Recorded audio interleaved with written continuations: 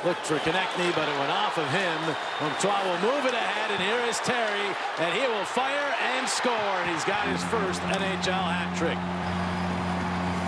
Empty net goal puts the game away, and Anaheim will skate off with a victory, and there come the Hats. Yeah, pretty calm there in the neutral zone, wasn't he? Just a little nifty move there, and pops it in the net. First hat trick in 164 career games, and I have a feeling he's going to have a few more of those before this guy's career is all said and done.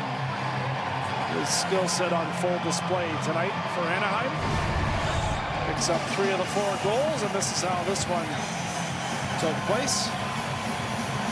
Comtois with the pass across, and Troy Terry's just going to make one move right there. Didn't even have to make one, just flip it into the net right there.